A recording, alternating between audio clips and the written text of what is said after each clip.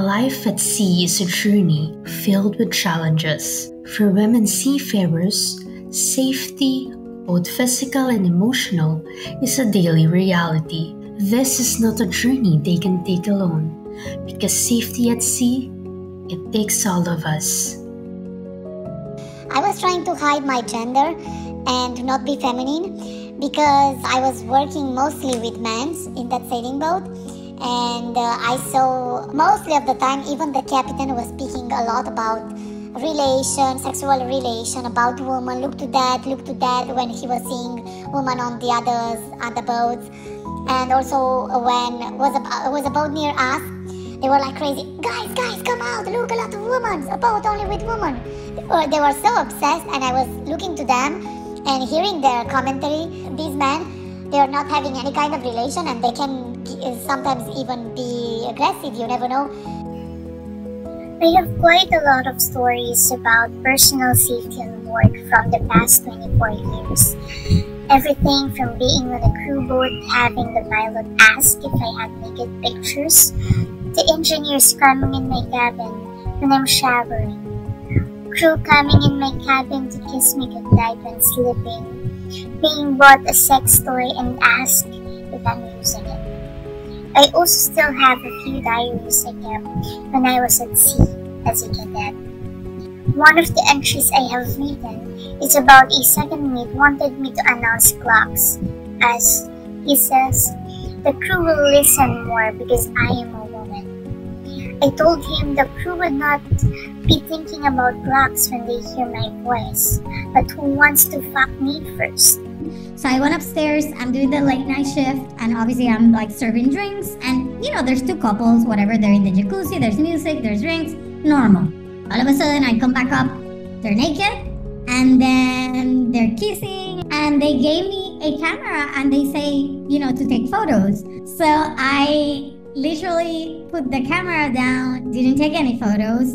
And again, we go back to me sharing this with crew members, and it's like a joke. But that is harassment. I'm not there to see you naked. I'm not there to take photos of your sexual pleasure things that you have, kinky things. I think it's very prevalent in the yachting industry, but we don't consider it probably harassment because it's either not physical or vocal. I wanted to share my positive experience.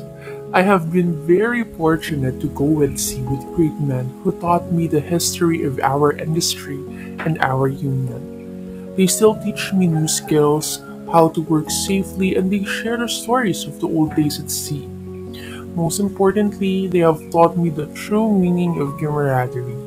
I owe my career to my mentors, and I feel very privileged to sail with them. I would like the male colleagues to understand that we are capable of doing job on board, and all we want is to be accepted by the people around us.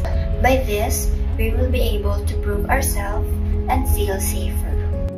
You will probably be surprised to hear this, but I think that female seafarers and male seafarers have very much in common when it comes to the problems they experience on board. There is stereotypical thinking about men, that they are hard, they're tough, they're indestructible, but in reality, what I've seen over the years working on a helpline is that both genders are very vulnerable at sea. Every seafarer deserves to feel safe on board because a safe environment fosters trust, unity, and a sense of belonging. Allyship is key to creating a safe and inclusive space for all seafarers. It's about actively supporting and advocating for each other. To be true ally, we must move beyond words and take meaningful actions to promote safety and inclusivity. Seafarer safety is about more than protocols.